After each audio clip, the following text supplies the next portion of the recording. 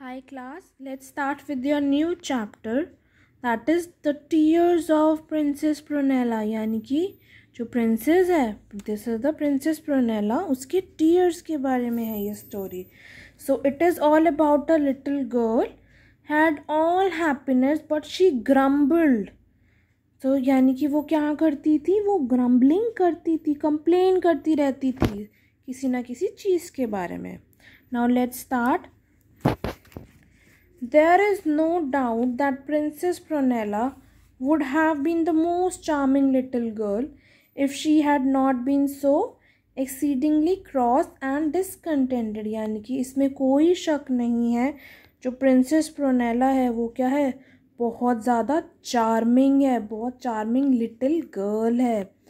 अगर if she had not been so, अगर वो इतनी ज़्यादा क्या, एक्सीडिंगली मतलब एक्सट्रीमली बहुत ज़्यादा, क्रॉस यानी कि एंग्री मतलब सबको सबसे ज़्यादा वो क्रॉस करती रहती थी, जो कुछ भी बोले वो कंप्लेन करती रहती थी. एंड डिसकंटेंटेड यानी कि जो कि नॉट सेटिस्फाइड, जो बिल्कुल सेटिस्फाइड नहीं होती थी. She had every bit of happiness that the love of her parents and the wheat of her Pheri grand mother could put in हर वे. यानी कि उसके पास सारी जो थी खुशियाँ थी, हर एक चीज़ की खुशियाँ थी. उसके पेरेंट्स का प्यार था उसके पास, उसकी जो ग्रैंड मदर थी वो भी उनको गॉड मदर थी, फेरी गॉड मदर मतलब एक फेरी गॉड मदर थी जो कि उसे बहुत प्यार करती थी. वो भी उसको सब कुछ करती थी उसे खुश करने के लिए. And yet she ग्रम्बल्ड and ग्रम्बल्ड and ग्रम्बल्ड. यानी कि वो फिर भी क्या करती थी प्रिंसेस प्रोनेला, वो फिर भी हर बार कंप्लेन करती रहती थी हर चीज़ के बारे में. The queen and the king thought and thought. जो क्वीन थे और किंग थे वो सोचते ही रहते थे. They finally arrived at a solution. उनको क्या, एक सॉल्यूशन मिला सोचते सोचते. We must find her a play fellow, they said wisely. उन्होंने क्या सोचा कि हम उसके जो है खेलने के लिए कोई साथी ले आते हैं. The same day they issued a proclamation to tell the whole world that the Princess Prunella wanted someone to play with.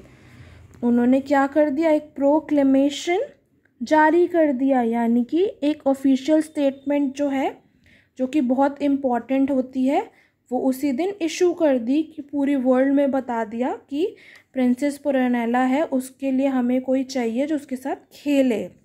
Now it is not often that one gets a chance of playing with Kings daughter. So it is no wonder that when the princess followed her royal parents into the great hall on the appointed day. क्या हुआ, और ये कोई आम बात भी नहीं थी कि किसी को जो है चांस मिले किंग की डॉटर के साथ खेलने का.